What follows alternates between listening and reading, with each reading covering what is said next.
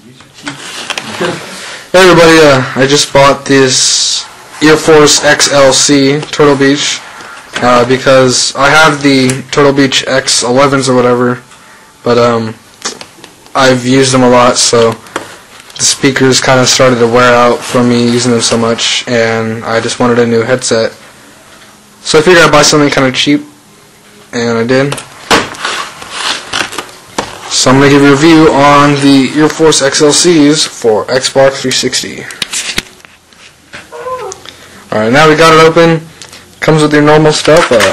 Right here you have the headphone jacks. Or not the headphone, yeah. One for your Xbox microphone. And this one to plug it into the green cable so you can hear. This is the green cable I'm talking about. This comes with this adapter. You plug in your yellow and red into those two, and then you can plug into the TV. That's why it has the female on this side, male on this side. And right here is the green cable that plugs into this, so you can hear. So yeah, headphones are pretty nice. I don't really like the colors that much, but it is really cushiony, as you can see, and pretty comfortable. So I'm gonna test them out right now. Also, yeah, it has that folding feature, but it's kind of expected now. So I'm gonna test these out, see how good they are, and then I'll get back to you. For some reason the audio cut out here, so I have to do a voiceover. But yeah, the headphones are really good, really good sound quality. Inside the box you get all the stuff right here that I show, cables, little sticker right there, little thing, if you have trouble, you can call them.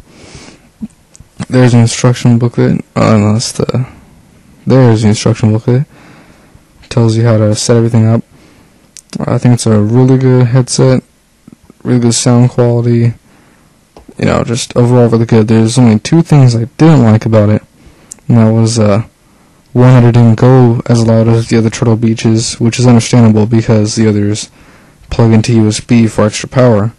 But the main thing I have with it is that the volume for microphone and for the game are the same thing. You have to select the voice to come out of the TV, and that was just kind of a hassle because you have to turn down the game volume on some games if they're too loud so you can hear people, whereas the other Turtle Beaches, it has its own microphone volume. But it is half the price, so I guess you get what you pay for. But yeah, they are very comfortable and noise canceling. You only turn up maybe half volume, maybe, and you can't hear anything else outside of that really. So the box doesn't lie. Overall, it's a really good headset for only $30. The other ones that run higher, so I definitely recommend it. But like I said, those two main things, just for me, bring it down. So still recommend you check it out though. It's pretty cheap, and yeah.